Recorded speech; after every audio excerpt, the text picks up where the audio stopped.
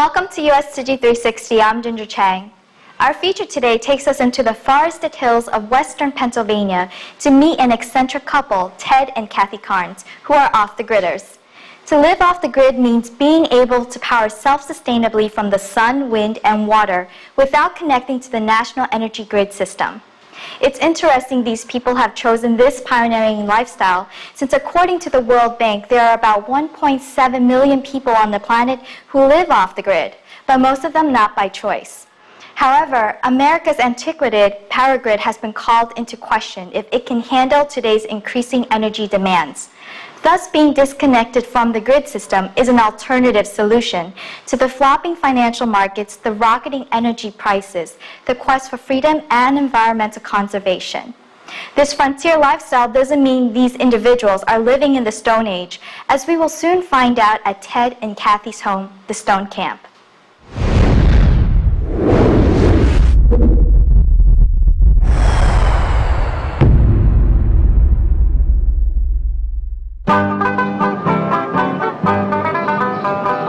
Throughout history, Pittsburgh, Pennsylvania has been the home of the United States steel industry, the Pirates baseball team, as well as a booming economy.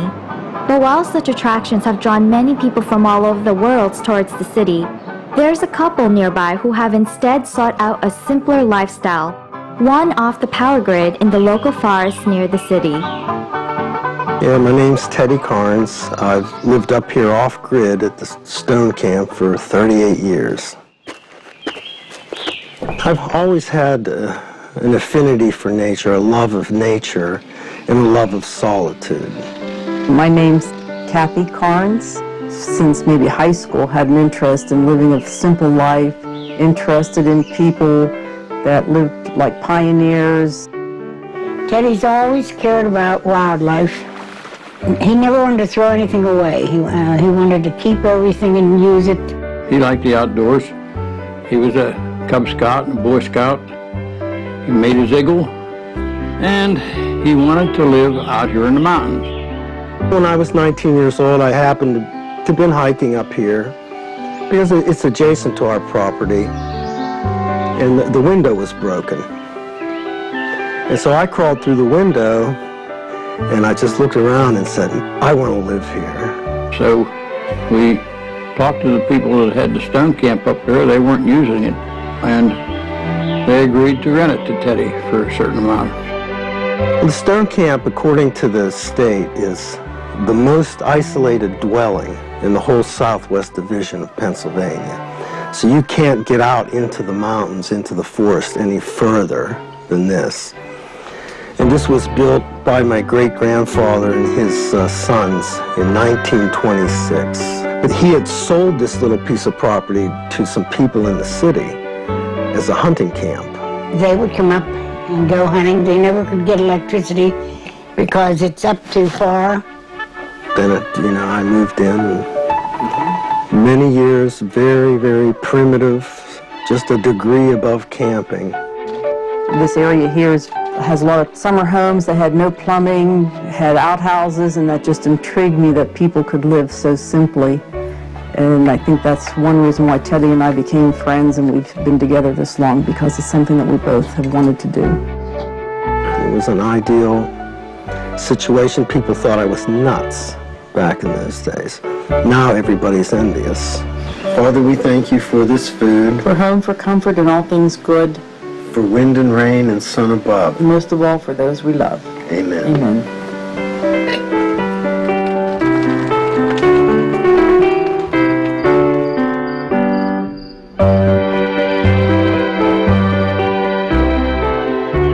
But the thing that I've noticed is this acceleration, people going faster, driving faster. Bottles, tin, aluminum, paper, plastic, those things can be recycled, and not everybody does it. They were interviewing the governor of Pennsylvania, and the governor, he said, we're not going to reuse paper clips and cut our notepads in half to save paper. We want money. And how are we going to get money? We're going to open up our commonwealth to gas drillers.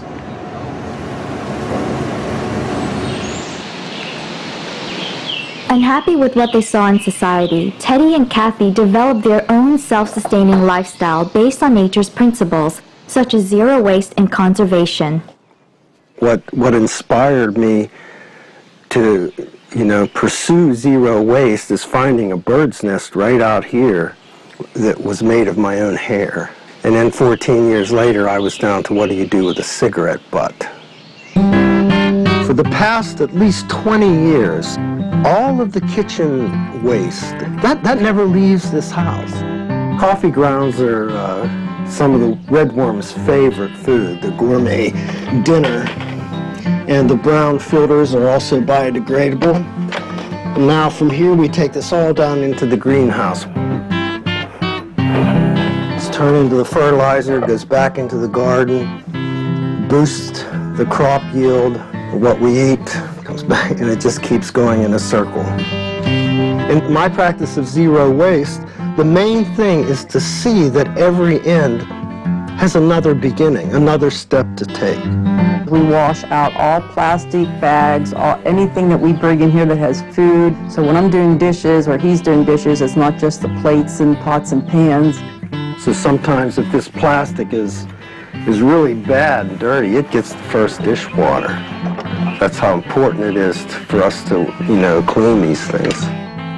We wash it, we dry it, and then it's sorted. Synthetic wine corks, plastic lids, candle tins, bottles, tin, metal, a lot of that can be recycled. The very rinse water does not get poured down the drain. It has no phosphates, it has no soap in it. It's taken right out into the greenhouse and released into the house. Then the wash water is poured through a stainless steel screen filter to get out the particulates. And then that goes down and goes through 11 filters. And then is released in the center of the outside compost.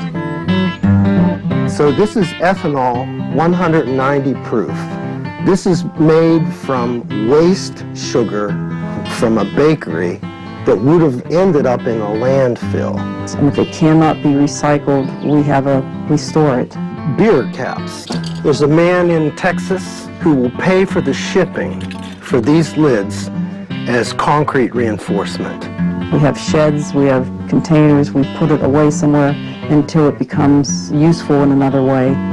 Disposability should not be practiced. And if it was eliminated, many problems would be solved that appear to have no relationship to that.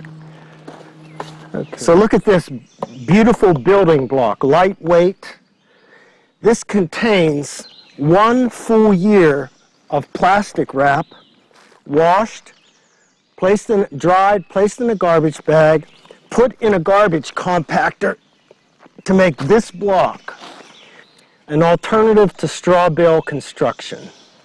The majority of my building blocks will be put in a future project, an ice house wall that will be filled with chipped styrofoam and several of these blocks, and they'll then compact that styrofoam and serve as insulation.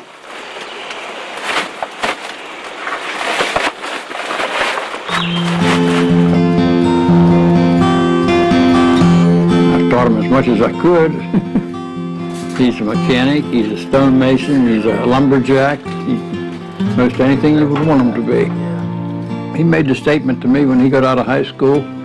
He said, "Dad, I'm glad you made me work." He says, "My friends can't do anything." And he says, "I can do most anything I want to do." And which made me feel pretty good. Dad taught me like this essence or this archetype of creativity that carries over from masonry to mechanics to carpentry. And I don't know that he was conscious of it, but I later came to realize you can do anything if you know the approach to creativity. Over the years, Teddy used his sense of creativity to transform his home, the stone camp. What was once an off-the-grid hunting camp is now an example of zero waste with many modern comforts.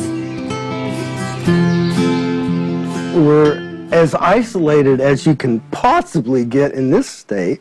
But I have a flat screen TV. I'm online. We have every convenience that we want.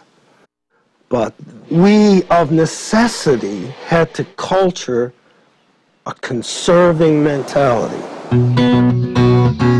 The first electric system was hooking onto the car battery, throwing a wire through the window and hooking it to the TV. That was the first one. The second one, finding 3 solar panels at the flea market, hooking up 3 car batteries.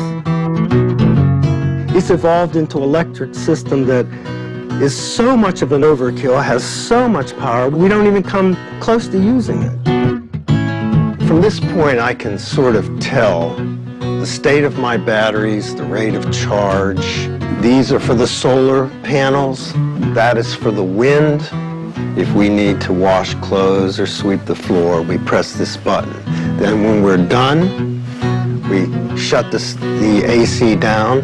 With a very small amount of solar panels and a very small windmill, combined with a conserving mentality, there's 2 things we can't have up here, and one's an automatic dishwasher and an air conditioner because they use so much power.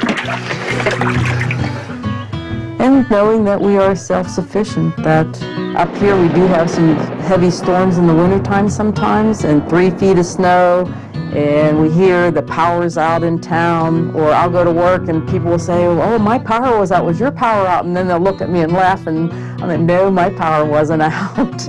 We have an exercise bike as part of our hybrid system. When you're pedaling, you're producing power. So I've had people come up here and say, well, it only produces this much, it's not worth it. The truth is, it may be not worth it. But if you're out there and you're cranking your own power, it's the state of mind that changes. It's ample. You know, I have everything. I don't abuse it. I don't get obsessed with it. I like to watch cartoons. You know, that's when I shut down. We do have some cell phones now, and we are connected to the internet, so that is one connection we have, and it costs a little bit each month. We have property taxes here. Besides the health insurance, I have a small car. Teddy and I talked about what would it take to be up here and be self-sufficient, so I left my job. And then we found that we did need some kind of income.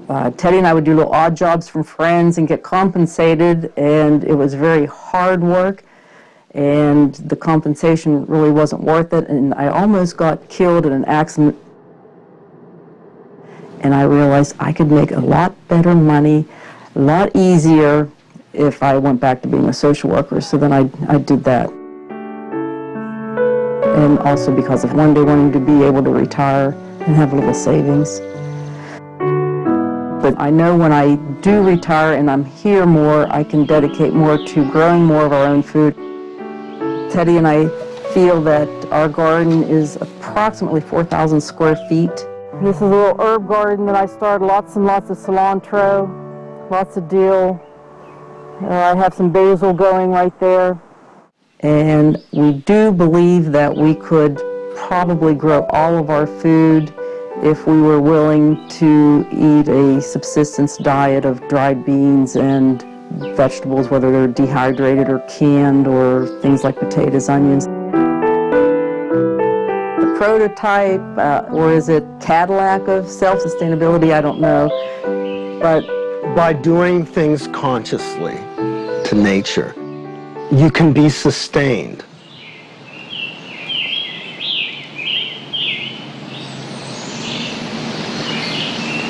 Living in isolation has, tremendous advantages. Peace of mind. To be able to walk outside and see the greenery in the wintertime, to see the snow, the privacy. It's a tapestry of change out there. When I walk out the door every day, it's like, what am I going to see? But sometimes I live in the middle of the woods, and so nature creeps in a lot. In and out, there's insects. But So we've got the best of both worlds. We've got this, what everybody dreams of, and we can go out.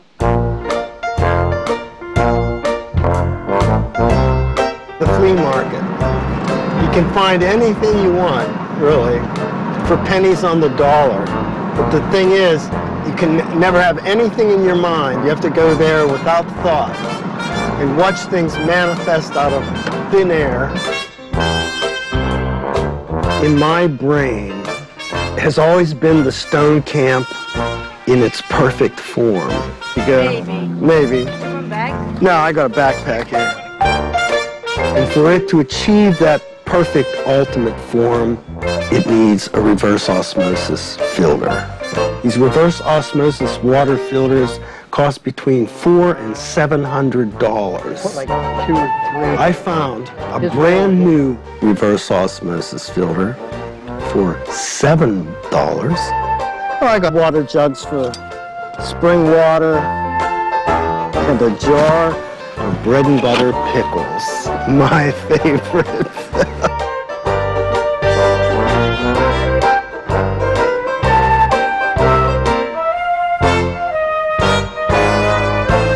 And oftentimes I've heard a lot of people say, buy it now, because when I leave, it's going in a dumpster. So we're saving that end, and I'm giving these jugs a beginning, or I'm giving this a new beginning, another use. And Kathy and I every once in a while get this need for culturing, so we say, well, let's go to Pittsburgh. Sometimes life up here is very difficult, and so sometimes it is nice to have another place to go to and not be here. We'll go to this museum, we'll go to this conservatory, and we'll go to the aviary. We get in there, we go to one thing, let's go out for dinner, have a social life. Kathy and I, for a long time, made an extreme effort. Like if we went to Taco Bell, we would bring all of our effluent home, everything. We still do bring the plastics home. As far as people in town and what they're doing, I think everybody can do something. And it's not so much the recycling. The first thing is not creating it or finding a new use for it. But you sit there and you see people, they'll grab, instead of 1 or 2 napkins, they'll grab 20 napkins, and then when they get up, there's 15 of them untouched, thrown in the trash. You get discouraged and you see the pointlessness of it. But I don't want to drive myself crazy. So if we go to Eaton Park, I'll let my napkin there for them to dispose of. I'll let my straw. Next week, I might say, I'm not doing that anymore. It's the inner voice, it'll speak to you and say, Ted, it's not making you happy to leave it there.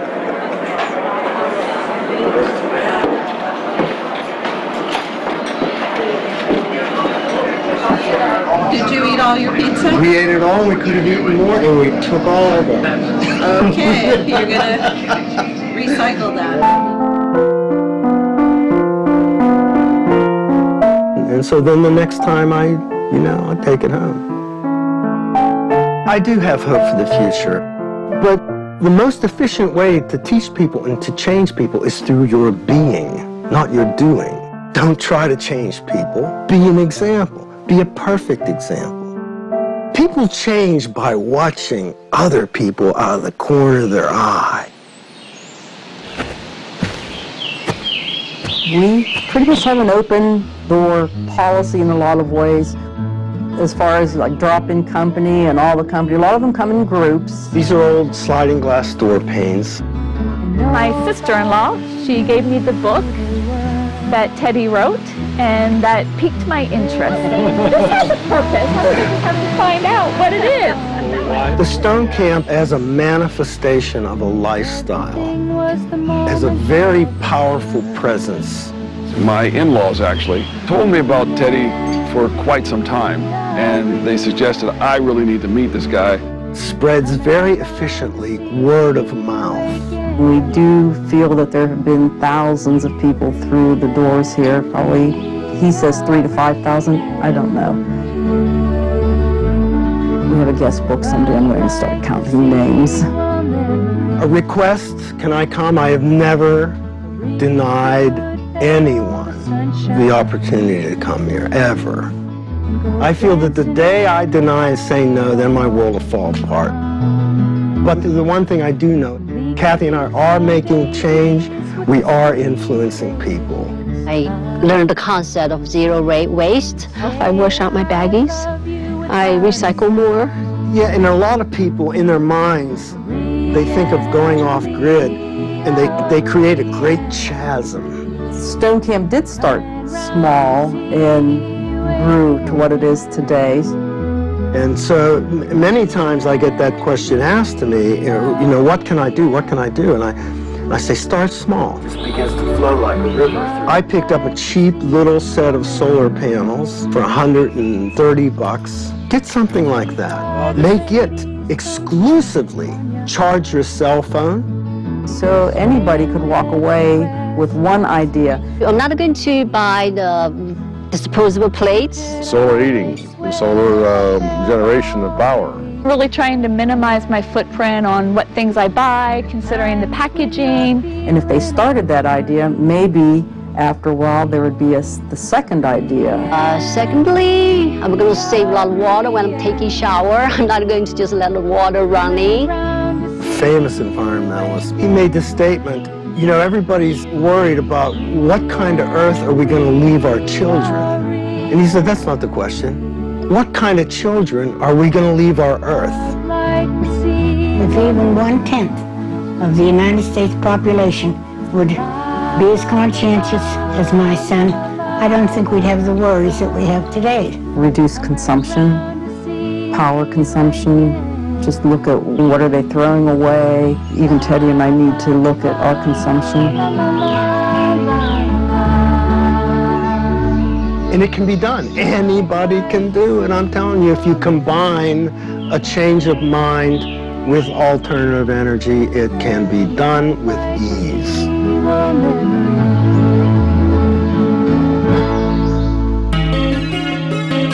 No one knows exactly how many Americans live off the grid, but surprisingly, the number of people joining this movement is gaining momentum.